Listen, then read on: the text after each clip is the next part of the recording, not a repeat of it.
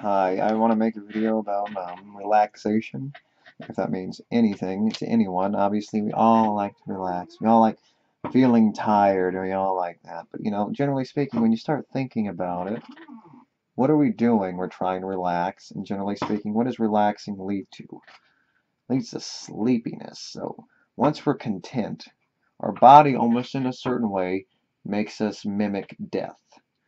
We face death through sleep when we realize we have nothing else to accomplish. I've eaten, I got a full stomach, I jerked myself off. I feel kind of good now. Let me go. I'm tired now, and I'm gonna relax. I'm gonna lay down, and you go to sleep. Then you're not relaxed, and you're on to doing the, what's my next meal? What's my next thing that I'm gonna find sexually gratifying, or whatever it is that we're looking for. I mean, that's really all we're doing. You're doing that, you relax, and you go on to the next thing, the next mundane process.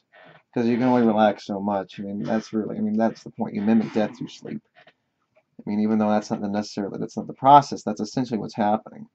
Because, essentially it's your body's own mechanism, way of saying, oh, I'm content, I have no worth, I have no need to live anymore, so let's go to sleep now, because I've accomplished enough. Or sometimes it just forces it on you. I'm just tired. I'm gonna sleep. My day sucks. Let's go to sleep. And sleeping is just a way of mimicking death in a way because you have not. It's essentially through no longer needing to satisfy something. It mimics death through sleep and relaxation. So once you do it, you relax, and it leads to what? You relax and you go to sleep. And you sleep to wake up to the same old hungers and desires to move through the day again. And that's the only thing driving us is the addiction and the relaxation. We addict ourselves. Oh, I'm relaxed. Oh, I'm satisfied. Then you're back. Oh, I'm hungry. Oh, I'm in pain. I want to eat. Oh, what am I gonna, stroke off to right now? Oh, yeah, okay. I'm tired. Let's go. Oh, nice and relaxing. Okay, I'm back again. What's next? That's really all we're doing. Sorry. Sorry to break it to you, buddy. Buddy. Good boy. Yeah, buddy. Sorry to break it to you, but you ain't doing much of jack crap. You're. Um, I'm happy. I'm gonna go take a nap. I'm happy. Yeah, happy. What do you do with happy? You can, even if you could grab happy. Okay, makes me okay. Grabbing happy. Let's grab a pencil. I grabbed a pencil right here, yeah, or a pen, yeah. I'm happy now. This represents happy. Now what? Okay, I grab it. Ooh, happy. Ooh, yes. Ooh, it's making little dots on a paper. Ooh, yes. Ooh, yes, it's making little dots on a paper. Ooh, yes, it's very interesting. Ooh, okay. I guess, you're really thinking about life or reality a little too much. But when you think too much, and that's the conclusion, the more you think, if you think right and you're not just self-dissolved in delusion, which has its own futility in its own way, then you're eventually going to come to these conclusions anyway. And if you come to the wrong conclusions, you're just, you're dwelling in, you're marinating in stupidity and you're not going anywhere. So it's either you're going nowhere, you're staring at a wall, or you're going somewhere in that wall and you're eventually just going to reach a dead end. You're going to jump into the black hole and die. That's really, it's either stare at this wall the wrong way, I'm staring the wrong way, or you steer the right way and you walk. It's a long haul. Crap. Well, actually, it's not. It's actually no, and you're dead before you know. That's life. The black hole sucks you, and you think you're far away, and then all of a sudden, realization, boom, boom, boom, you're there. You magically appear. You're dead instantaneously. You're no longer. You get used to it, I guess, right? It's the chase game, and the chase can only happen in the right direction.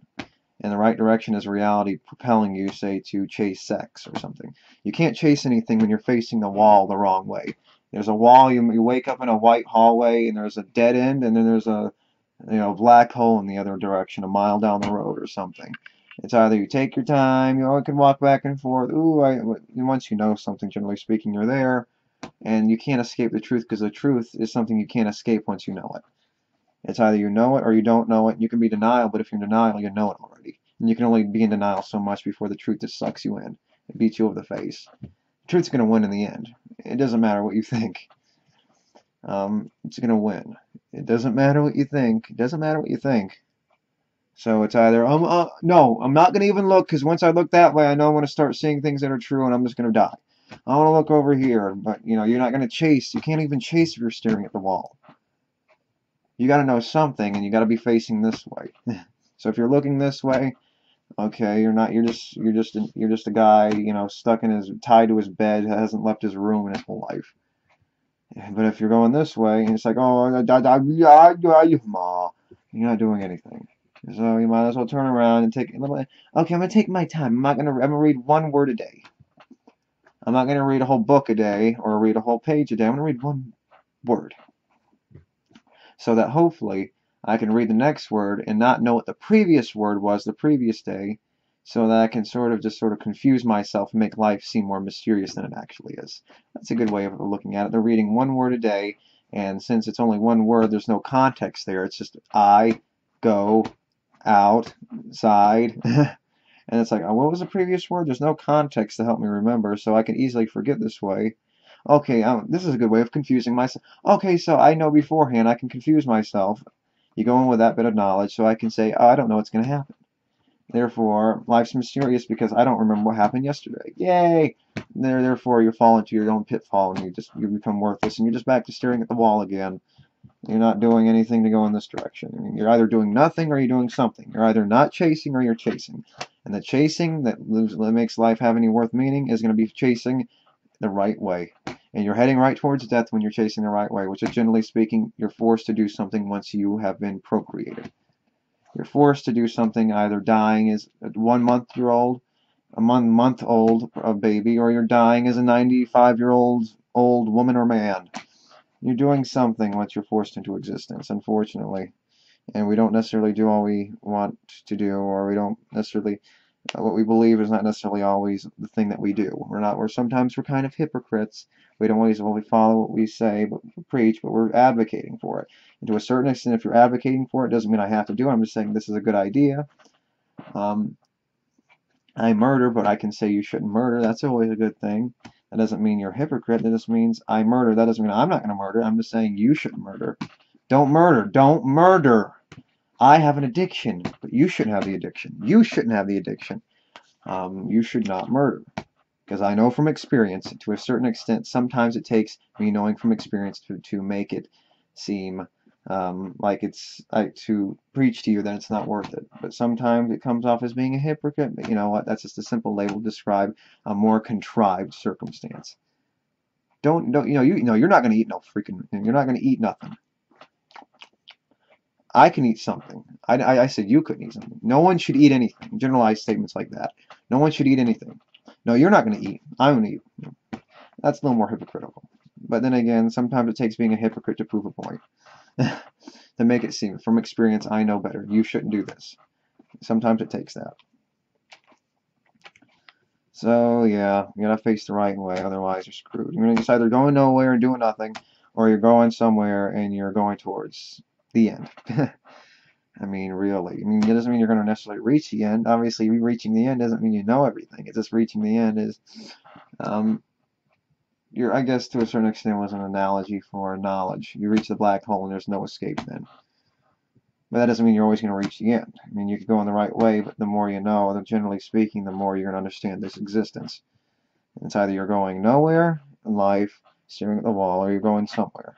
You're going to experience, and the experience, either it be you stubbing your toe or something, you're going to experience life in one way or another, and the one way or another is deprivation.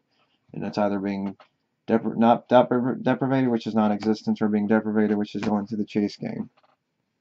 So it's either die when you have the chance, or die once you've gone through the whole negative sum game thing. If that makes any sense. Yeah, that was kind of crap. I don't know. Anyway, so yeah, yeah, we all love to relax, but the relaxation is like almost a mimic for death. I got nothing else to do. I'm going to relax. But you only relax so much, because relaxing is just, I want to fall asleep. You want to stay in that kind of sleepy state. Yeah, well, when you're relaxing, you don't even know you're relaxed because you're not aware of it. You know, that's once you think about, wait, I'm not even aware when I'm asleep. I'm kind of aware, but I'm not aware that I'm really asleep. It's so fleeting, and then I'm waking up again, and I'm right back to wanting to relax and chasing that relax. It's redundant crap, chasing your own poo trail, I guess. Your poo trail of tears, whatever the freak you want to call it, that's life. So we're stuck in that little silly thing and whatever. Yeah, nothing to say. Life. Boo. Boo boo. Doo doo. That's what it is. Eh. Yeah, that's all I have to say. I don't want to go on too long on this subject. I mean, essentially, that's what it is. Okay, then you're gonna go to sleep, then you wake up, and you're doing the same thing. I mean, it's just redundancy that you go through life. It's essentially the same idea, but you relax, you reach a certain point, and then it's like, let's take a nap. I'm content. The only thing I need to satisfy is satisfying my escapism to no longer exist in reality by going to sleep and not being fully aware of my existence. So yeah, that's it really. It doesn't lead for what? Where does it lead? Nowhere. Okay, it doesn't mean much. Okay, I'm satisfied. Okay, I'm awake again. Oh, I feel rested. Let's go eat something again. Let's go do this some more. Let's go do this some more. And then let's rejuvenate and do the same thing. It doesn't do anything. You're not even aware of it. Relaxing leads to what? And go to sleep and you're up again. We all like to do it, and it's mimicking death because there's nothing else to satisfy. And you gotta go to sleep to make sure you have something to satisfy, relax again, and do it all over again. No, it's all just very contrived and silly. So I made the point clear enough, and obviously it's something that might come up in another video, and if I have something else to mention on this subject, I'll mention again. So thank you, and until next time, bye.